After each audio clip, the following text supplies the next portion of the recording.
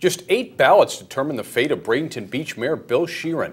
He was recalled yesterday. They also chose former Vice Mayor Jack Clark to replace him for the 6 months remaining in the mayor's term.